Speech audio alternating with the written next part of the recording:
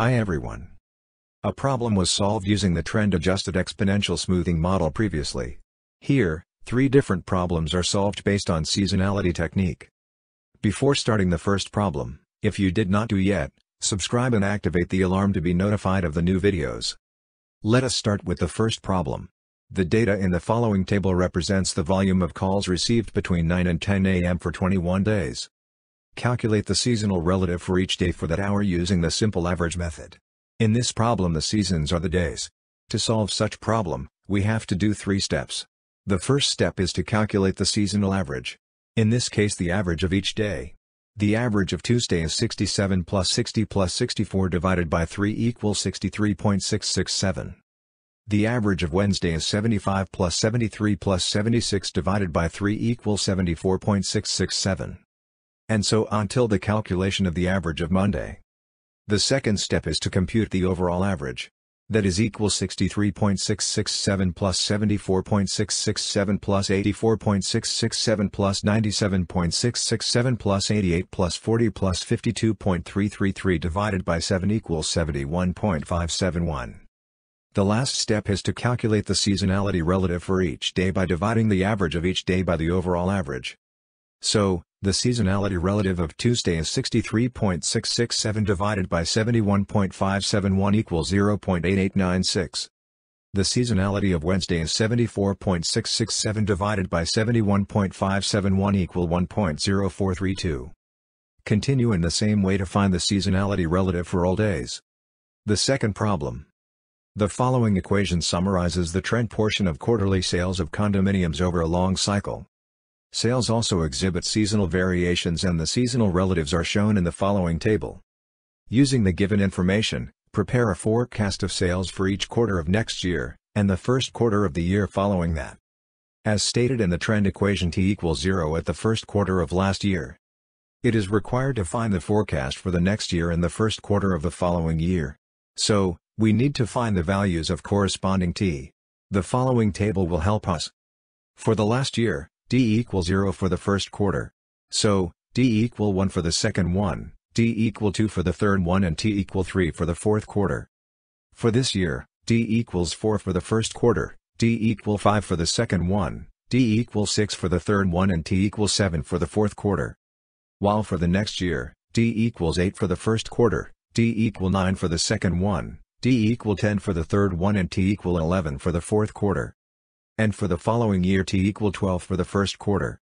So, we will use D equal 8, 9, 10, 11, and 12 to compute the forecast for the next year and the first quarter of the following year. Substitute with these values of T in the given trend equation. F8 equal 40 minus 6.5 multiplied by 8 plus 2 multiplied by 8 to the power 2 equal 116. F9 equal 40 minus 6.5 multiplied by 9 plus 2 multiplied by 9 to the power 2 equal 143.5.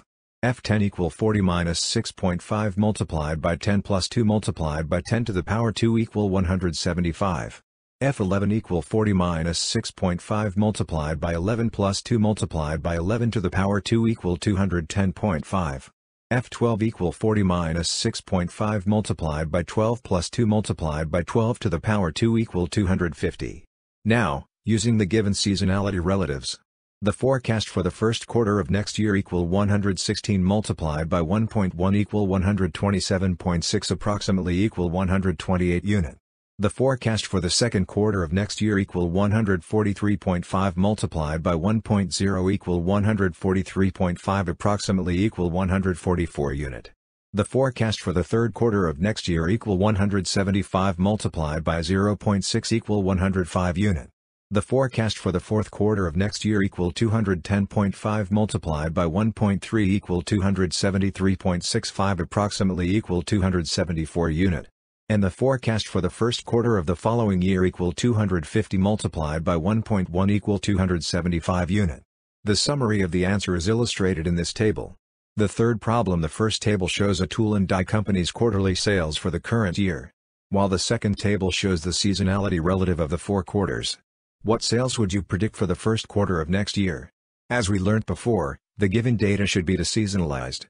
Applying this, the deseasonalized sales of the first quarter is 88 divided by 1.1 equal 80. The deseasonalized sales of the second quarter is 99 divided by 0.99 equal 100.